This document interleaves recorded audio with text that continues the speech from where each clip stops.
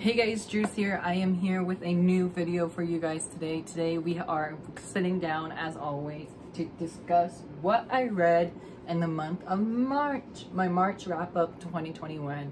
March was kind of a weird / mediocre month for me. I read, I want to say 12 books it was. Let me grab my bullet journal that I set down on the ground here. This month I read 13 books. Technically 12 because I finished one book on the last day of March, but didn't realize it was past midnight, so technically it can be in my April wrap up too, but I'll discuss that when we get there. So I read 12 books this month. Let's just jump into my wrap up. I'm gonna give you my star stats and my page count and my smallest book and my biggest book of the month. I had, like I said, was a mediocre month for me. Yeah. Without further ado, let's jump into our March 2021 wrap up. For the star ratings, I had 0 1 stars, 0 2 stars, 4 3 stars, 5 4 stars, 4 5 stars. 10 of these were audiobooks, 2 of these were arcs, 3 were buddy reads, 1 was a completed series, 1 was a graphic novel, 2 of these were library books, 3 of these I've read physically this month. 5 of these are new releases, 3 of these are owl crates, and then 6 of these books, I don't know why I put 5 up, but 6 of these books were on my TBR, which is a new category for me because I just love seeing how many books I read from my actual TBR that I told you guys about. Well, I don't think I posted a TBR for March. Sorry about that. I'm hoping to post one for April, even though I have a big, ambitious spring TBR. So some of the books you saw in my spring TBR, which in case you missed that, I'll put that up above. And just go check that out. I also posted a March book haul recently, so I'll leave that up above as well or down below in the description. Anyways, continuing on with the stats. I read 5,025 pages. That was a lot of books between the 12 books. And then my smallest book was Dryfoot, and graphic novel who I forgot about that I read this month, and I forgot who the author is. And it was also an arc, so we had that there. And then my biggest book was this guy right here, A Crystal of Time, The School for Good and Evil, book 5. This is the 5th installment. I'm so excited to read book 6. I just got this book in book 6 in paperback recently, so I'll be showing that off in my April TBR. So really excited to finish off this series and see how I feel about it. I'll talk more about my thoughts and feelings on this one when we get to it. So that is my reading stats. I'm gonna go a little bit out of order right now, but I can do what I want. It's my channel. So I want to show you my current read. I am currently reading / listening to Spin the Dawn by Elizabeth Lim. This is Elizabeth Lim's debut novel, I believe it was, when it came out back in like 2018, 2019. I can't remember what year it came out exactly, but it's been on my shelf for quite a while, and I've been having this book recommended to me multiple times, even more recently now that the new but the new live version of Mulan has been out. People know I like Mulan, so they said I would like this. I hear this is Project Runway meets Mulan, and I know Haley from Haley in Bookland recently read this book and she really enjoyed it, and we have similar reading tastes in between us. And so far I'm really enjoying it. It's definitely slow in the beginning, but I'm like 14 chapters into it and I'm really loving it. I gasped like twice already and I'm only like 14 chapters in, so I'm kind of nervous to see how this book ends. I got this book from Owl Crate when the year it came out, so thank you Owl Crate for this awesome edition of the book. And if I do like this one a whole lot, like I think I am, I will definitely buy the sequels sometime soon. So this is what I'm currently reading.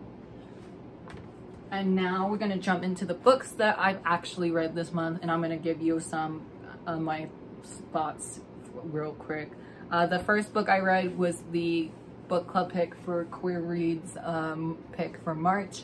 That was hard to say. And that is The Daughter in Smoke and Bone by Laini Taylor, or you could have read the whole entire trilogy, which I forgot to grab my whole set, which is over on that shelf right off the camera there. I only reread book 1 this month, but I know a lot of people have either continued on with the trilogy or they completed it.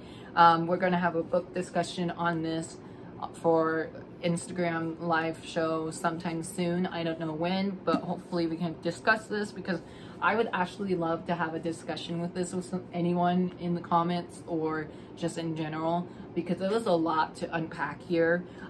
This book is 10 years old now, which is crazy, because I read this my freshman year of high school, I want to say, and I read all 3 of them back to back, and now I'm kind of spacing them out because I know I will read these books very, very fast. I don't think this is Laini Taylor's debut novel, but if it is, then that's crazy, because her writing in here is just beautiful.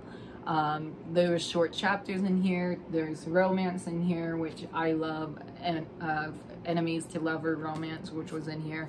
There was also, which I never realized until Charlie pointed this out, they said that this is a little bit of a take on Romeo and Juliet, just because there was like a lot of gang in here, and there was just like a lot of similarities between Romeo and Juliet. So I'm really excited to see how everyone thinks about that little like small aspect that I didn't even pick up. I remember physically reading these the first time I had them, and then I listened to them via audiobook the second time around, and man, I missed out on great audiobooks. I really enjoyed the narrator for this. I forgot who narrated it, but I'll leave them down below.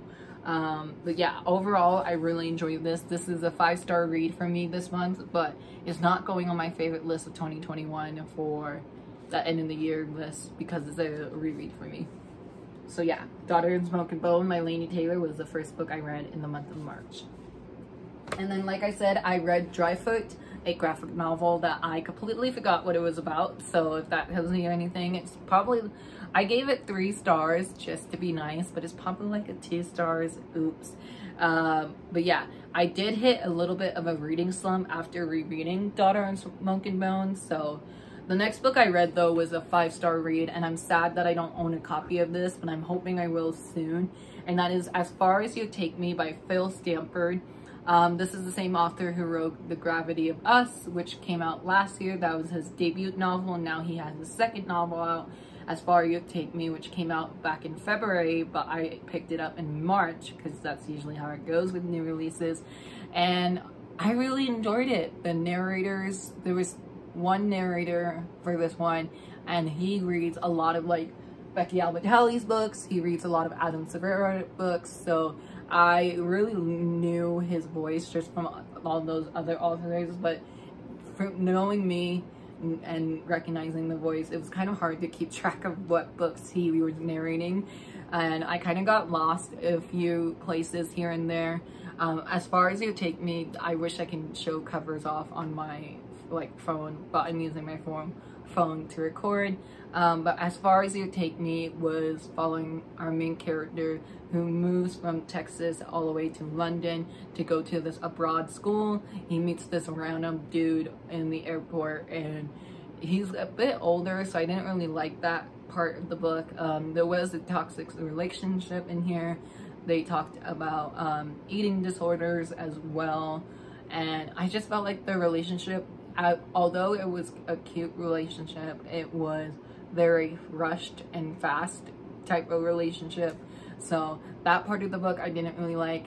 The main character was kind of annoying at some parts, so even though I gave it 5 stars, I just was like reading it so quickly and was enjoying it for what it was. And yeah, I'm just so happy that I read it, and it's now a new like LGBT contemporary book that I love and will totally recommend to you guys.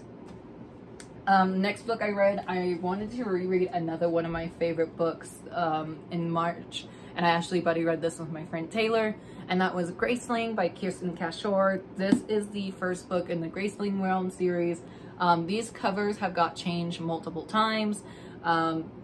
This is the like original covers right here for Fire and Bitter Blue, which is the second and third book in this series. It was a trilogy, but the author added a 4th book to this series called Winter Keep, and I'm really excited for that.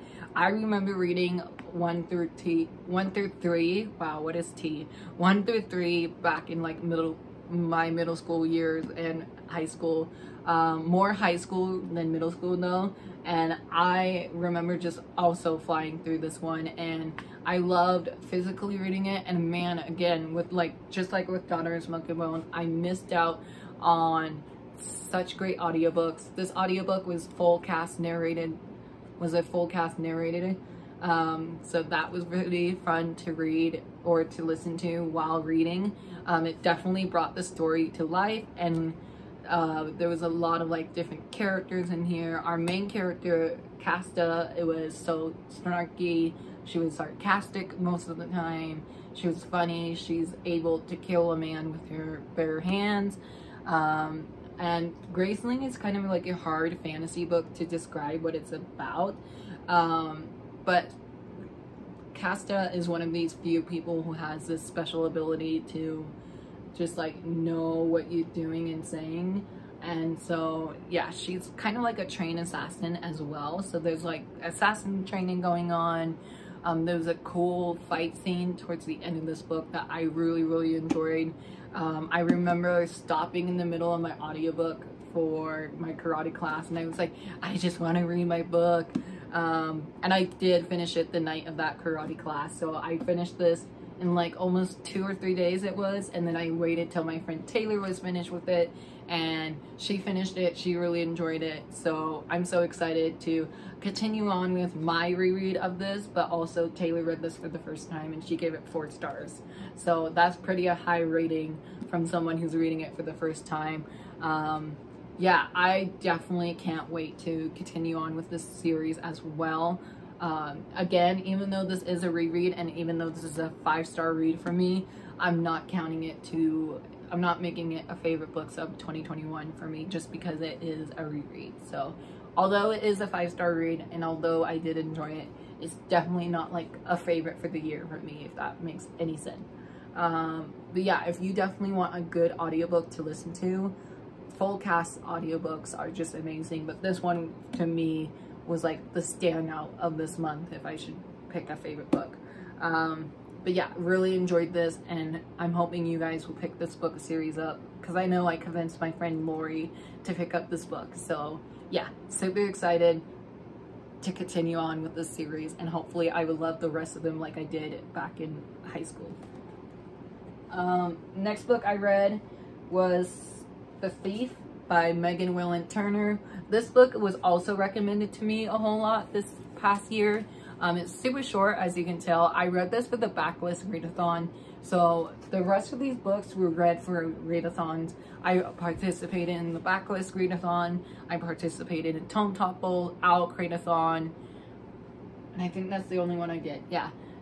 And then so this was on my TBR for the backlist readathon. It was to read a book that was published before 2007, and this one was published in 2005, I think, or something like that, which is crazy of how long it's been since this book's been out, and I just now discovered this small book.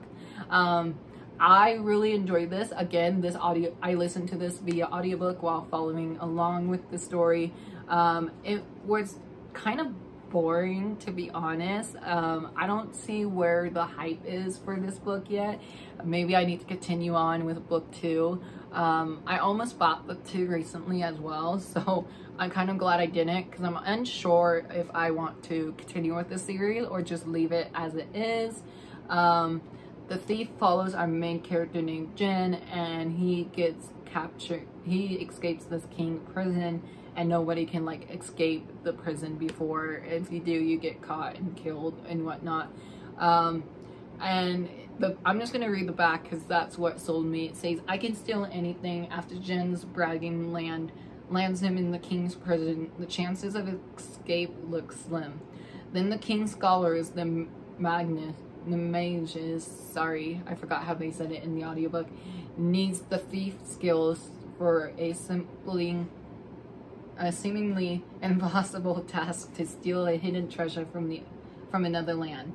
To the mages, Jen is just a tool, but Jen is a trickster and a survivor with a plan of his own.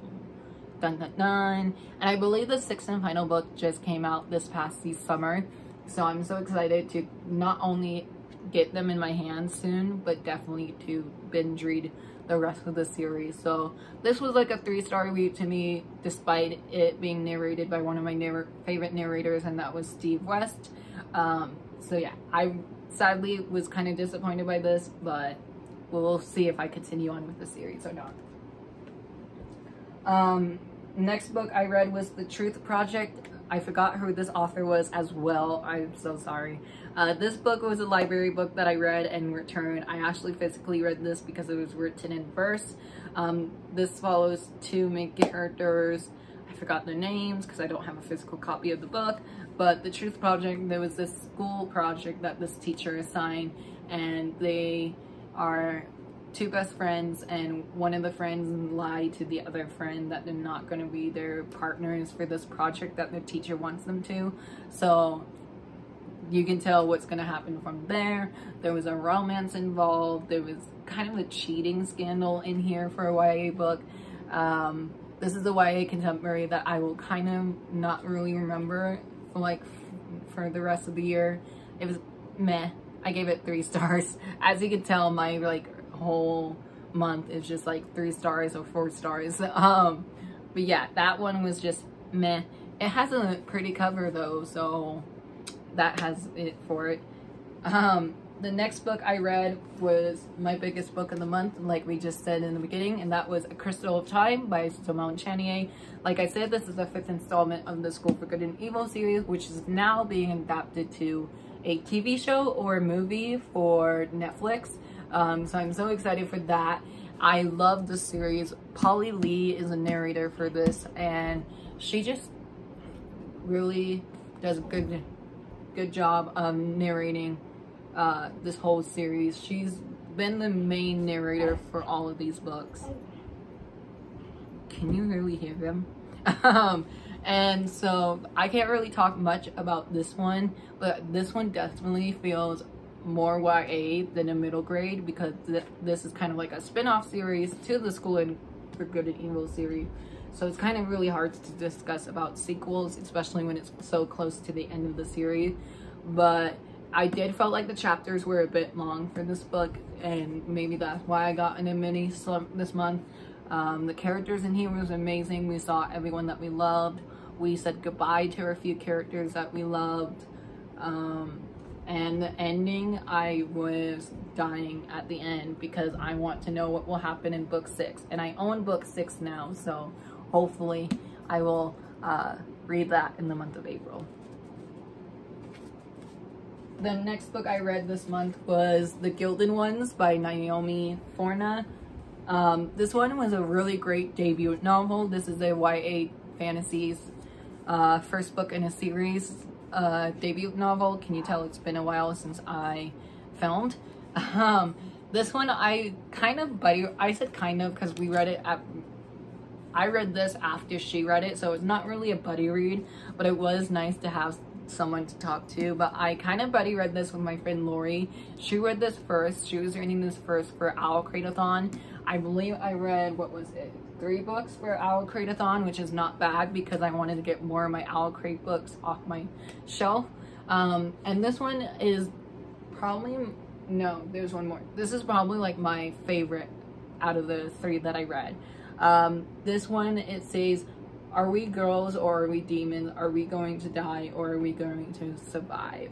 And it says, outcast by bloods, warrior by choice. So that, with that, like, quote, it's meaning like there was this like ceremony for this village, and our main character was trying to go to the ceremony and try to get this certain type of color of blood that they need. It was quite interesting. There was a lot of fighting scenes in here that was really interesting. The characters in here was interesting. The whole world was a whole new world to me. So I keep saying this, but I really enjoyed it, and I kind of suck at saying why I enjoy a book so much, but this one was definitely one of the like books that I enjoyed this month out of all the ones I read. So yeah, I really enjoyed this. I give this one 4 stars, and on to the next book that I read.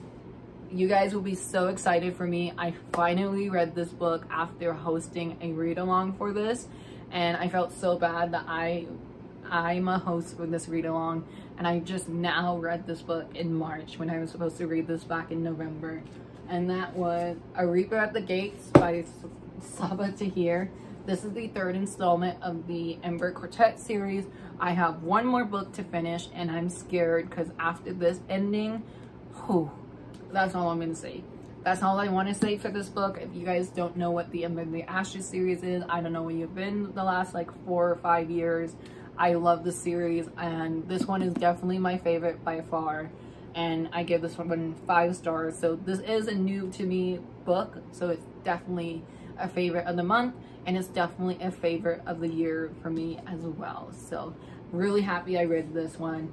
And that little cliffhanger, I don't know how you guys waited out like 2 or 3 years for the finale, but I'm reading the finale in the month of April, spoiler alert. So hopefully I'll complete the series sometime soon. The next book I read was a new release that came out, I want to say February or January, and that was Brightly Woven by Alexandra Bracken. This is the graphic novel version.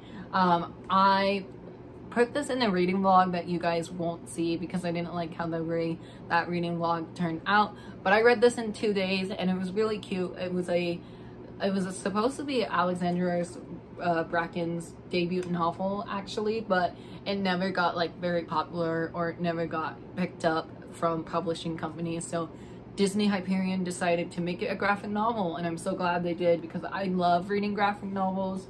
And I say that every time because it's true, I do. It's so fast, so quick. The artwork in here was really amazing. Here's some of the artwork without spoiling you guys. This was like I said, a short graphic novel, and it's the standalone novel too. And it just says, the back just says, extraordinary things just don't happen to 14-year-old Sadil Merville, a talented weaver who dreams about life outside her tiny village. But that all changes when a mysterious young wizard named Waylon North appears and asks for Sadil's help. He got a shocking secret that could stop a war between kingdoms if he can reach the capital with the news in time. He needs a navigator who mends his magical cloaks, and Sadil is perfect for the job. So yeah, if that first paragraph intrigues you, definitely check this book out. This one was like a 3-star for me just because it was cute, it was fun. Was it a favorite? Sadly not, but I do love Alex writing in here. Another book I read this month was by Alexandra Bracken, and I finally read Lore by Alexandra Bracken. I was really anticipating this one. I gave this one 4 stars. It wasn't quite a 5-star read, but it was definitely one that I will like recommend to everyone for a good Greek mythology book. This is, like I just said, is inspired by Greek mythology. And this one, it had like another like competition aspect to it. It had like so many Greek gods that we would know. Athena, who else?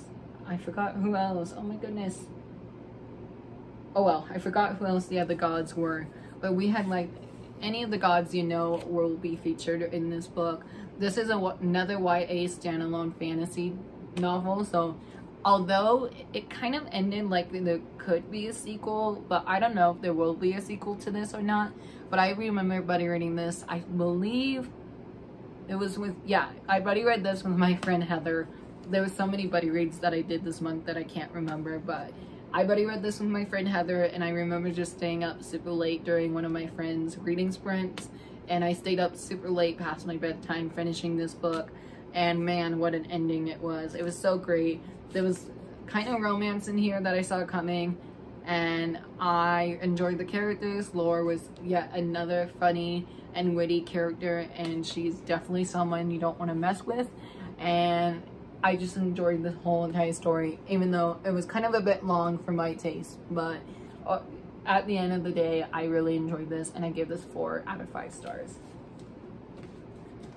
And then the second to final book I read this month was one of my last books for Owl Create-a-thon, and that was Incendiary by Zadoria Cadavio. This one was a pretty interesting story. I really can't describe what this book is about, to be honest. I really enjoyed this. I give this one 3.5 out of 5 stars. It was kind of long, and it also kind of slow in the beginning just because this is the first book in a new fantasy series.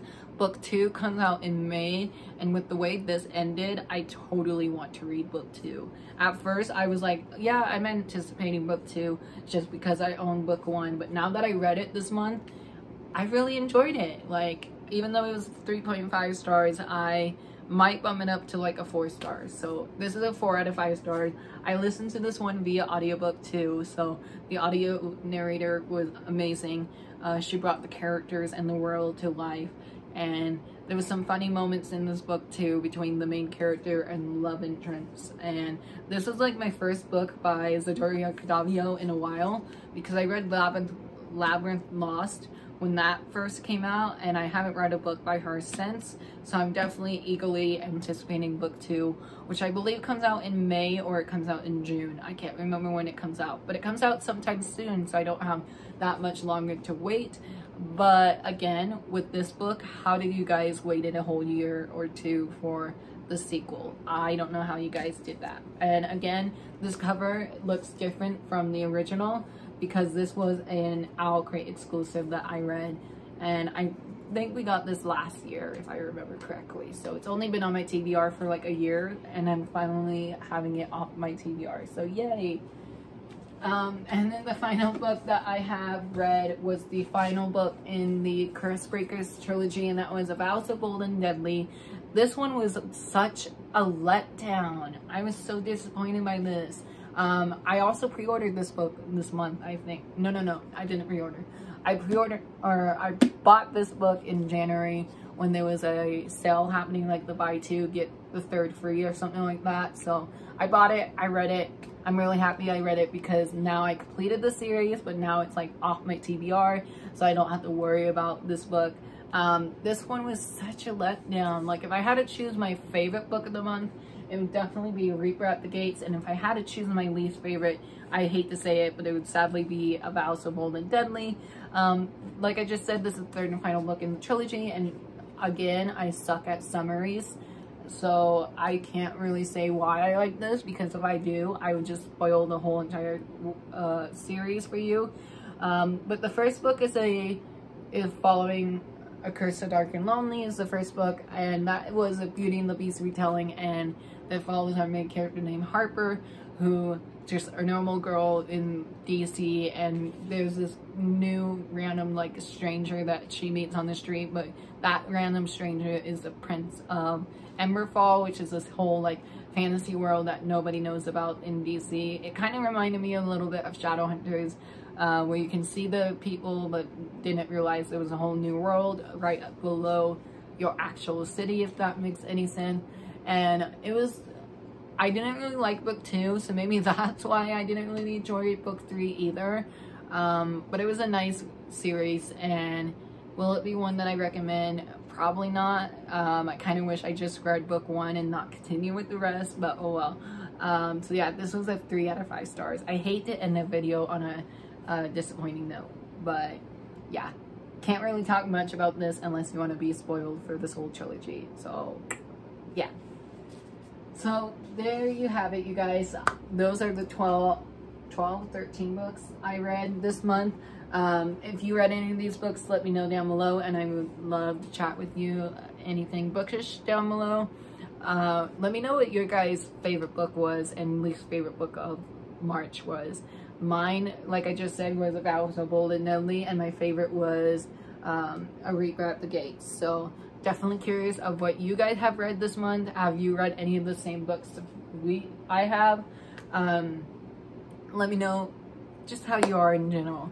Alrighty guys, I'll talk to you guys later down in the comments below. While you're down in the comments, don't forget to hit that like button, hit the subscribe button, and I'll chat with you guys later.